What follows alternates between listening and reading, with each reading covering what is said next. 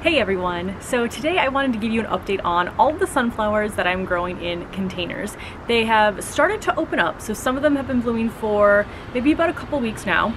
Some of them haven't officially opened up, but they do have buds on them. So I thought it would be a good time to kind of go around the garden and show you what I'm growing this year. So I am definitely growing more varieties than I did last year. I think last year did I just have strawberry blonde? I might have only had one variety last year, whereas this year I have 4 different varieties and I'm growing them in a variety of containers. So I have some in my elevated beds, I have some in grow bags, and then I have some that are in just like regular plastic and ceramic type pots. So I'd figured I'd talk to you a little bit about what I'm growing, we'll walk around and take a look at all of them, and I will also we'll go over the best practices for growing sunflowers in containers, and then I'll also talk about the best practices that I'm not actually following. So the 4 varieties that I'm growing in my garden this year. The first one is the strawberry blonde, which is the sunflower that I grew last year. I got the seeds from Johnny's Seed and I just used whatever I had left over for this year. That is a branching type of sunflower, and I'll put an image up on the screen so you can see what it looks like, because again, not all of the flowers I'm going to show you today are actually blooming. So I think, like I said, that was the only one I grew last year. I am growing it again this year as well. And then the ones that are new to me, so also from Johnny's Seed, I swear when I ordered it, it was called Moulin Rouge, and then when I actually got the seeds, it said Rouge Royale, and that's what it says on the site now, and I can't find Moulin Rouge. So I don't know if they had to do a name change or something like that, if it is the exact same seed or flower type, just a different name, but what I got on the seed packet said Rouge Royale. That is also a branching variety. Then I got chocolate cherry, which I'm pretty sure I did not get that from Johnny's Seed. I think I got that one from Chalet Nursery, so just a local nursery here near Chicago. I think I just saw it and had to get it, as happens quite often with seeds and plants in general. So I have that one as well, and then the last one is the Sunrich Summer Province, and this one I also got from Johnny's Seed. Now this one is different for a few reasons. One, it is a single stem where the other varieties are all branching, and also these could be planted much closer together. I think it was like 4 to 6 inches spacing, and the other ones were like 18 to 24 recommended. Not that anything is spaced as recommended in my garden anyway, but I'll show you where I put some of the single stem ones that are close together, and I'm really happy so far with how they've turned out. Now, something else different with the Summer Sunrich Province is that it's all yellow. And I thought last year, and really this year when I was getting my seeds, that I didn't really love yellow sunflowers as much as I loved the ones that were more unique, so the ones that had some red in them, the chocolate ones are brown, for example. But now I'm so happy that I have them in my garden because nothing else is really yellow that I have in here. So to have that addition of color to the garden has just been fantastic. So I have refound my love for the pure yellow sunflower. Alright, I've shifted a little bit because the sun was shining directly in my face, so this is a little bit better. But just a few other things I wanted to mention is that all of these sunflowers are just standard sunflowers. None of them are miniature or dwarf varieties. They all are expected to get over 5 feet tall, which some of them already are, and I'll show you that in just a bit. For reference, I am 5'4". I also direct sowed all of them outside, so I didn't start any inside. The only reason I did that is because that's what I've done so far, and that's what it says is the recommended method is direct sowing, but I might try to transplant some because that way I can get some blooms early, because these are definitely some of the later blooming flowers in the garden, which is typical of sunflowers. But if I can get some earlier blooms, especially with our shorter growing season, I would love to do that. That's why I start my dahlias inside early, so I can have blooms that just last a little bit longer in my garden. So I think that's everything I wanted to go over right now. Let's go ahead and I will show you what my sunflowers look like in my garden. Let's start with these here in this elevated bed. So this is my shortest elevated bed. It's only a couple feet off the ground, and in it I have the Sunrich sunflowers. I'm not going to say the whole name every time because that is way too long, but these are the single stem varieties. You can tell that they are not yet opened up, but the buds are formed on the top of them, and I did space them the recommended 4 inches apart down here. I also have some nasturtiums, which aren't looking too happy. I was thinking about pulling these at some point soon, but I also have the fire pot dahlias in here, which are absolutely beautiful. So let's see, how many did I fit in here? 1, 2, 3, 4, 5, 6, 7, 8, 9 total sunflowers.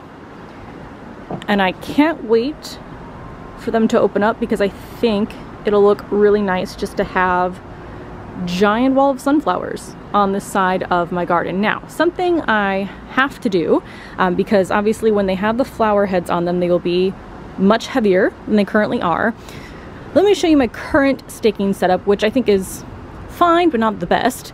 So I just have 2 poles from my greenhouse that broke last year, but I saved the poles for staking. So I just put one on either side, and then I have some twine here. Now what I need to do is actually like crisscross the twine so that it's a bit more tight and snug up against each of these sunflowers, and I think that'll hold them in place a little bit better.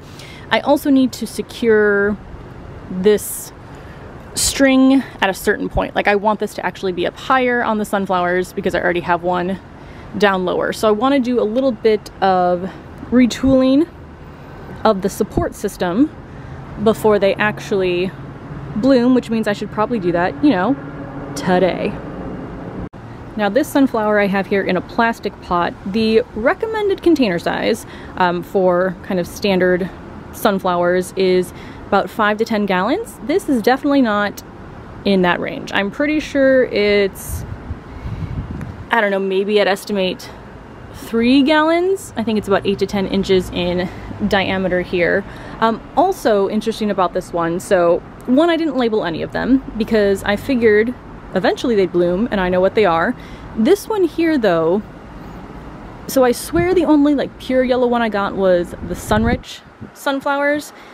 This one does have a little bit of red inside of it, so I don't know if maybe this was a strawberry blonde and it's just more on the blonde than strawberry side, or if this is a Sunrich and I just didn't remember that I planted one in this pot, so not really sure. But you can see here this one has been blooming already.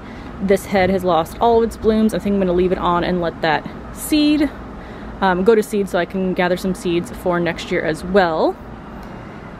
But this one here was the one that made me realize I do want more pops of yellow in my garden. Over here by my cart I have one sunflower on this side in this black pot, and then the exact same pot on the other side with another sunflower in it. I don't know if it's the same variety because again I did not label, but you can see here's the size of this pot. Again, I would say it's about 8 inches in diameter, maybe about 3 gallons, so definitely not recommended.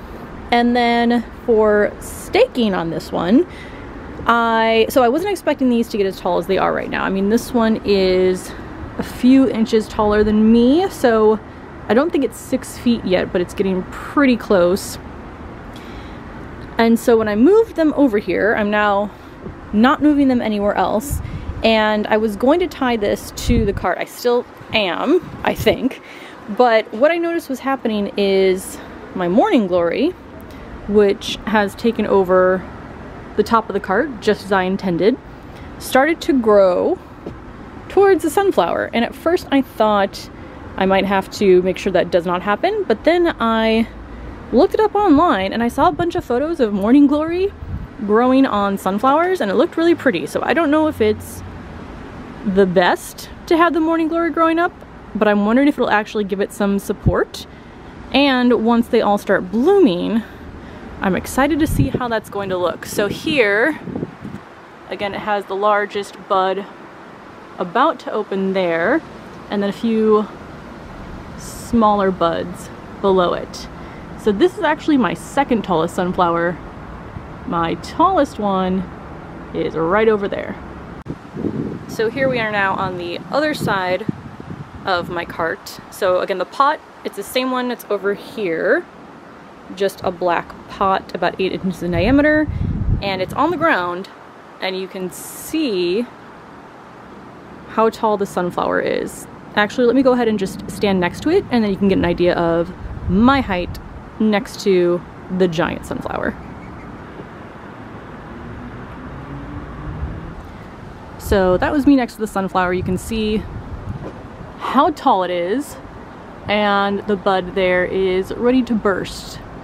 Now, if, because it'll probably be a few days between filming this and actually getting it up onto YouTube, so if in between that time these do bloom, which they might, I will try to throw in some clips as well. So these are the sunflowers on my front deck. I have, let's see, 9 of the ones in the elevated bed right over there, and then 3 other ones. So I have 12 total here, and then I think I have 5 out back. So let's go take a look at those. We're on the back deck now, which became the garden filled with the excess plants that couldn't fit up front, but I couldn't bear to get rid of. And so I have, I think, 5 total sunflowers over here, which I've not been taking care of these as much as I have in the ones up front. And what I mean by that is I haven't really fertilized these. I have 2 in these bags, which I wouldn't normally put 2 together. I haven't really been checking for pests regularly. This is like the very, very low maintenance garden. So yeah, it's just also interesting to kind of see the difference between the sunflowers and how they do when I take care of them and when I ignore them. So first off, well, I guess I'll show you kind of how they're growing. So I have 2 in this 10-gallon bag. This is a 7-gallon bag, which I also have 2 in, and then I have 1 wooden stake in each with just twine twirled around it. So again, not the best staking method. You can see this one here is already starting to go crooked, but it's resting on the wall, so I'm fine with that. This one I've done nothing to. It hasn't really grown much. I mean, it's much smaller obviously than the other ones, so I'm just kind of seeing what happens. But then these, since they are blooming, I know what they are. So this here is the strawberry blonde. Let me show you it down there as well. So that's a strawberry blonde. It has deep red around the inside of the petals and then changes to golden yellow on the outside. Then we have the chocolate cherry here. So this one is sadly resting against the wall, but you know what, it's still upright, so we're gonna take that. But you can see here, all of the petals are basically kind of that like brownish, reddish color. Kind of similar to the inside of these, but without the gold on the outside. So we have another bud here, opening up there, and then one over there.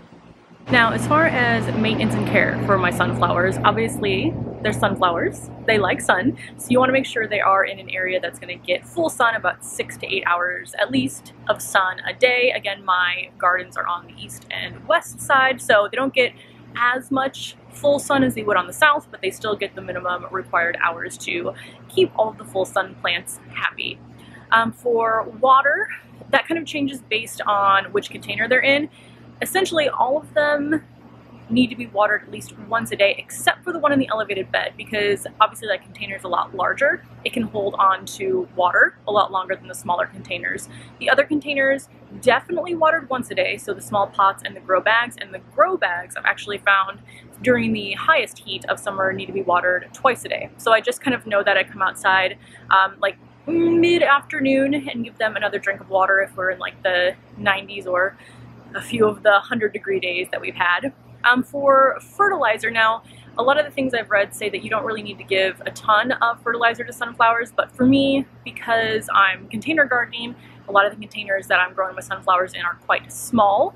They will go through nutrients very quickly. There's not as many nutrients to offer in a smaller container. So, well, the back deck, like I said, it's my deck where I don't really do anything, so I haven't fertilized those at all, which has been just kind of interesting to see the difference between those. Whereas the ones up front, I am fertilizing, I say about once every 2 weeks with just like a general all-purpose fertilizer that I have there. I'm trying to think of anything else care-wise. I've kind of shown you my staking support systems. Again, I could definitely get a little bit better at some better quality supports for my sunflowers, but they're doing fine so far. I guess too, in all of my containers, I started with probably I'd say about like 2/3 of potting soil and then 1/3 compost. Again, not my own compost because I don't have that yet, but compost that I got from a local garden center, and that seems to keep them pretty happy as well.